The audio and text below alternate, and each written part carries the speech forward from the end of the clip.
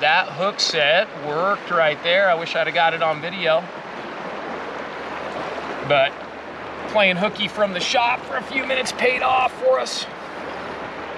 And this one warrants the net. But what I want to share with you today is several ways to get less tangles on your Euro Nymphing rig. That's one of the #1 problems, I would say, that new anglers face when they're learning how to Euro nymph.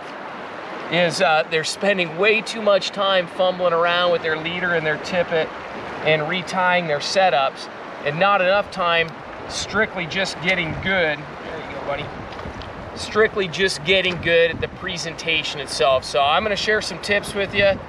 I got 3 planned. We'll see what else comes of it. Stay tuned. We'll teach you how to stay untangled, stay efficient with your 3 tips on how not to get tangled.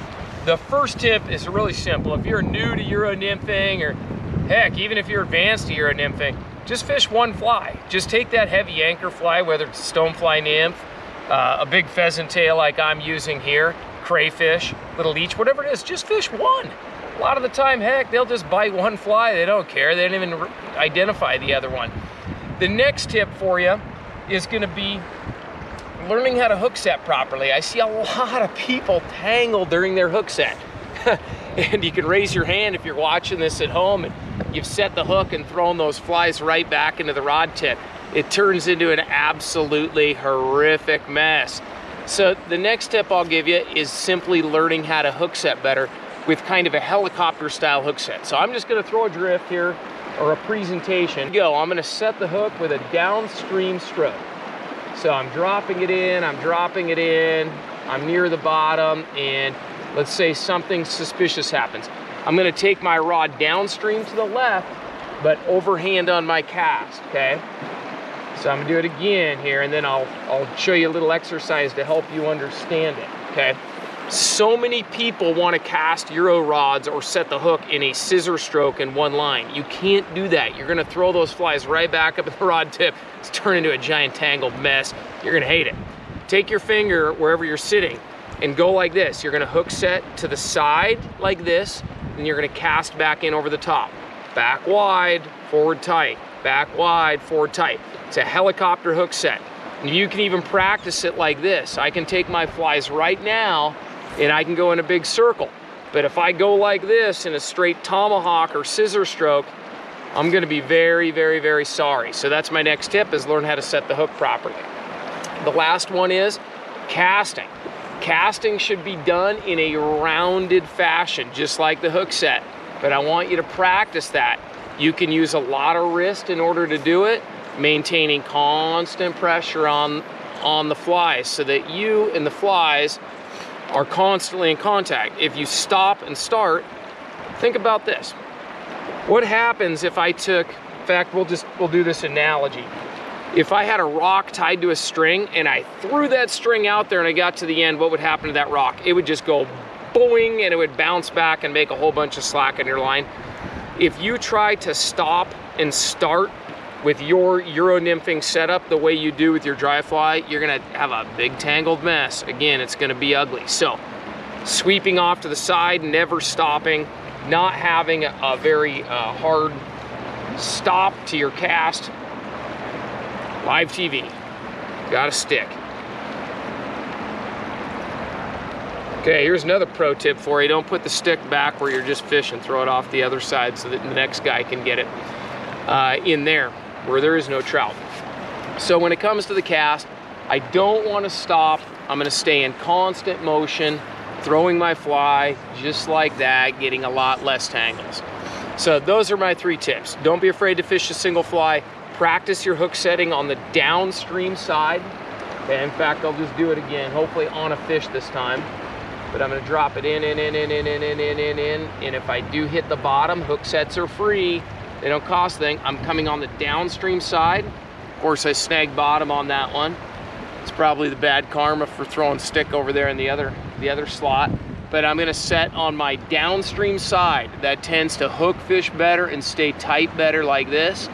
And then I would come back this to the side here and then over the top in a constant motion without a nice stop and start.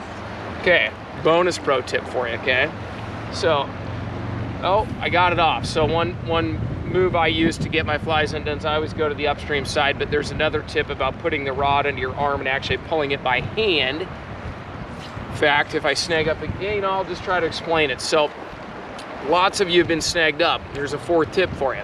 A lot of you have been snagged up and you pull on it with a bent rod, and then all of a sudden you give it a couple of pumps, and then those flies just slingshot right back into the rod tip. It's a great way to break your rod tip. It's a great way to get a big tangled mess.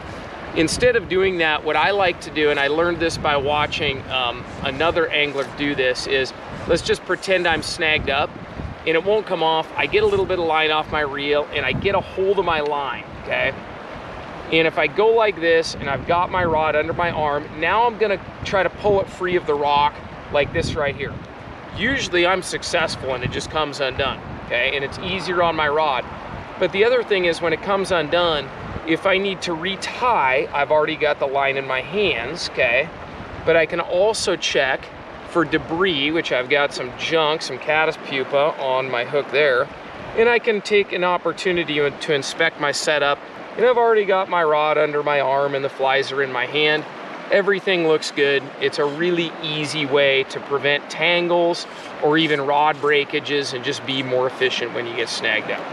So a couple more tips that I didn't even see coming. So good luck with those. Stay tangle free, have fun. That's the #1 thing. If you're having fun with your check nymphing, which I love feeling those fish bite, you're probably gonna stick with it long enough to get good at it, and then the catching will take care of itself.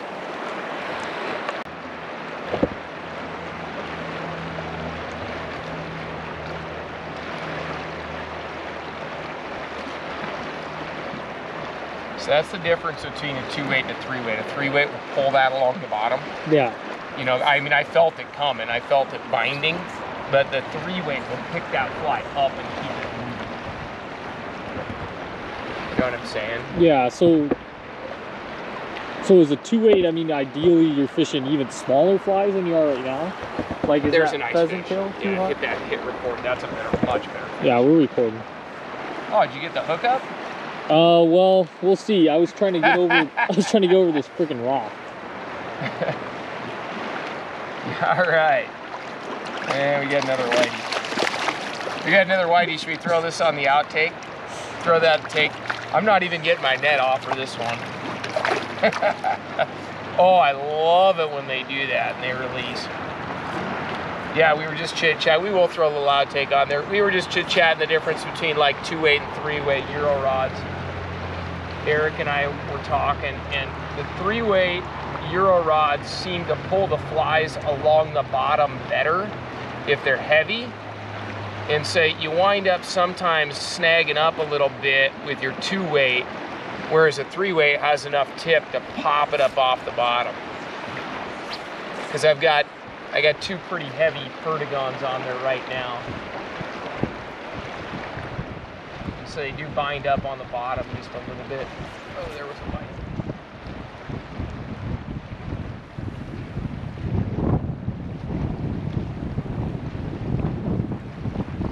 All right, and with that gust of wind, we're done.